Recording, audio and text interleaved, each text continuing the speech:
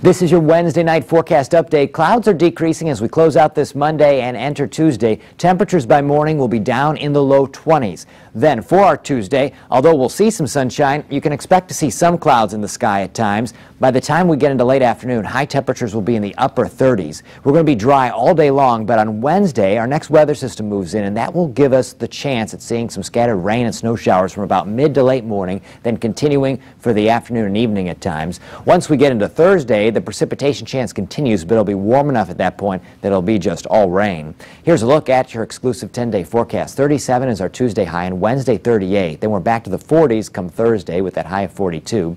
44 on Friday, up to 45 on Saturday. Dry by Sunday, 42. Next Monday, some lake effect rain and snow showers possible. Then we're dry on Tuesday before another rain chance on Wednesday. That's your latest forecast update.